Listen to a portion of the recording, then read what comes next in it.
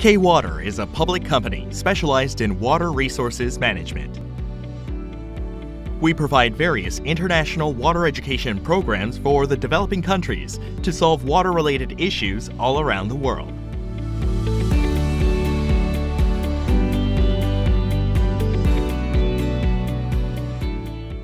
Today, we present an overview of water treatment for tap water production, as well as conventional water treatment processes such as mixing, coagulation, sedimentation, filtration, and disinfection.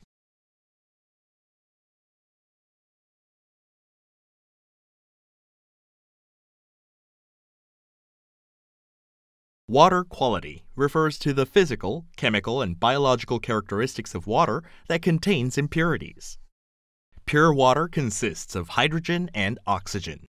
But the natural water used for water supply also contains a lot of impurities with complex composition. The rainwater contains sodium, calcium, magnesium, potassium, etc. The groundwater includes silicic acid, bicarbonate, iron, and manganese. And the rivers and lakes have clay, germs, and organisms. Even the clear seawater has about 35 grams of salt per kilogram. In addition, a lot of organisms and heavy metals are found in contaminated water. In today's society, the types and quantities of aquatic pollutants are growing as we constantly create and use modern products with new chemicals. As it is hard to use raw water, a technical purification needs to properly eliminate impurities and supply clean tap water. Water treatment is a specialized process to reduce the difference between the raw water quality and the required tap water quality. The water treatment consists of combining various physical and chemical processes depending on the quality of raw water and the content of various impurities.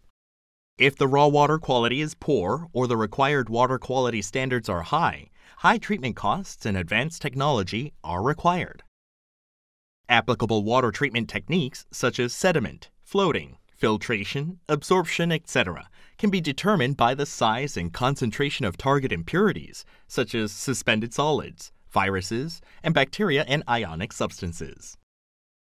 In general, the water treatment process can be customized by combining effective treatment technology to achieve the desired water quality, such as adding chlorine. At this time, it is important to share the tasks among unit processes to ensure efficient water treatment.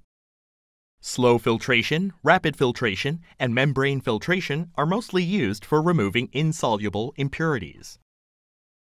And when soluble components such as ionic materials cannot be removed sufficiently, we can use the advanced water treatment methods like ozonization and absorption of activated carbon. The conventional water treatment focuses on the elimination of insoluble turbid matters, such as particles and pathogenic microorganisms. Unit processes include rapid mixing, coagulation and flocculation, sedimentation, filtration, and disinfection. And the facilities consist of a mixing basin, coagulation and flocculation basin, sedimentation basin, filtration basin, and clear well.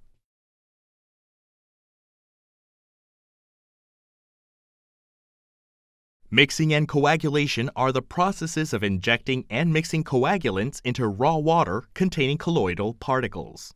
At this time, the colloids aggregate to form flocks that can be easily separated from the water.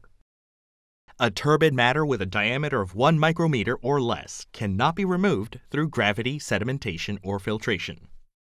Because colloidal materials with a diameter of 1 micrometer or less have an extremely large surface area per unit and are mostly negatively charged.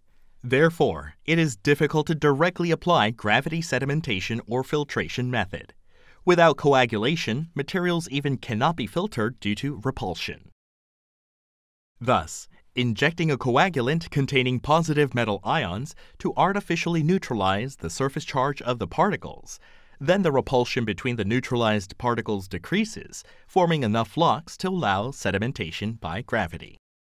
The mixing and coagulation process can be divided into a mixing process that injects positive ion inorganic coagulation agents and spreads them evenly through rapid agitation. Thus, negatively charged colloidal materials become interconnected microflocks. a coagulation and flocculation process that induces collisions between microflocks with suitable agitation strength and grows them to a proper size for sedimentation. In the mixing process, it is important to select an appropriate coagulant considering the raw water quality, such as water temperature, pH, alkalinity, and turbidity. And it is also important to rapidly stir it after injecting the chemicals with the optimal injection rate. One of the most commonly used coagulation agents is polyaluminum chloride. The coagulation efficiency is maximized over the proper pH range. Therefore, additional coagulation aids such as sodium hydroxide and calcium hydroxide can be injected to replenish alkalinity and adjust pH balance. To determine the optimal injection rate, a jar test commonly is used to simulate actual mixing, coagulation, and sedimentation processes. For rapid mixing, there are 4 methods such as mechanical mixing, hydraulic mixing, inline, pressurized water diffusing mixing. The main features of each method are as follows. The process follows this approach. In this process, fine flocks are combined to promote precipitation, forming large flocks. It is advisable to adopt the tapered flocculation method, in which intensive mixing is applied in the early stage when flock particles are small, and mixing strength is gradually decreased as flocks grow significantly. The mixing strength is expressed as a velocity gradient, G value, as an indicator of the mixing speed and the strength of the power.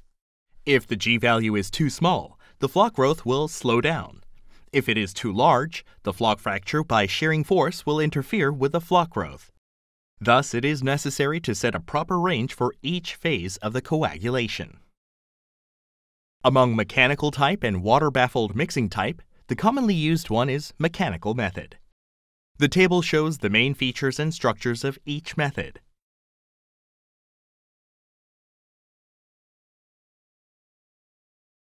The sedimentation process consists of sinking and separating most of the large and heavy flocks obtained in the previous process. This process has 3 functions of water treatment: buffering, sedimentation, and sludge discharge. Buffering is a function that reduces the burden of the next process by stably removing turbid substances despite changes in raw water quality. Sedimentation removes the large flocks created in the previous process by gravity. The most basic indicator of sedimentation efficiency is the surface loading rate. This rate represents the minimum settling velocity of particles. Flocks with a settling rate greater than the surface load rate can be removed by 100% during the sedimentation process. Smaller particles cannot be removed in the sedimentation process, but are removed in the next filtration process. To effectively remove the flock, it needs to increase the settling rate of the flock along with the settling area. For this, multi-layered basins or inclined plates are used. Sludge is formed when flocks formed during the mixing coagulation process settle by gravity.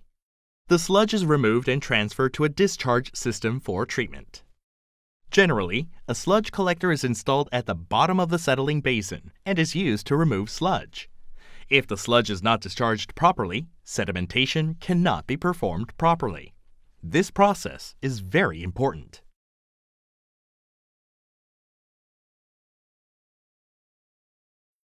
Filtration is the final step to remove the fine turbid matters that have not been removed from the previous process by passing water through the sand and other filter media. This process can ensure the safety and hygiene of tap water by not only removing micrometer-sized bacteria, but also removing turbid substances which contain microorganisms. This process is divided into slow filtration and rapid filtration. Slow filtration removes impurities at a slow rate using fine sand. In this method, impurities such as microorganisms, soluble substances, and suspended substances are filtered out by a layer of sand. Also, impurities are removed by biofilms that live on the sand surface with a process of absorption, oxidation, and decomposition. Rapid sand filtration is using a coagulant to turn colloids into flocks and filter them at a relatively high rate. Such process is mainly used in large water treatment systems. At this time, coagulant must be injected. Otherwise, natural particles with negative charges in the water pass through without being attached to the media. Rapid filtration process captures microflux in the filter layer by sieving, sedimentation, collision, blocking, attachment, and coagulation to produce clean, filtered water. Sieving is important for the direct filtration. As the size of the particles is larger than that of the filter media air gap, the particles can be captured and removed. In areas with low flow velocity, some particles are removed by sedimentation, and others collide with the filter media and attach to the surface. Particles very close to the filter media come into contact with it and are blocked and captured. Flock particles close to the filter media surface are attached and captured by the coagulation, chemical coherence, and physical force between the particles and the filter media. If turbid matters are slowly captured due to repeated filtration, the accumulated particles are removed through periodic backwashing. The rapid filtration basin consists of a filter media, a lower catchment, a backwash unit, and a flow controller. The features of each unit are shown in the table.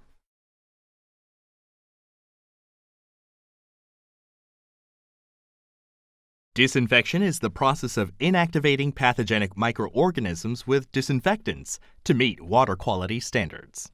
It is not equal to sterilization that completely kills germs. Although the previous process removed a lot of micrometer-sized bacteria and nanometer-sized viruses, we cannot guarantee 100% safety from pathogenic microorganisms. And there is a possibility of regrowth of bacteria during the distribution process. Thus, disinfection is required at the last stage. In this process, chlorine, chloramine, ozone, and chlorine dioxide are used. Chlorine is mainly used in large-scale water purification plants because of its excellent sterilizing effect and low cost.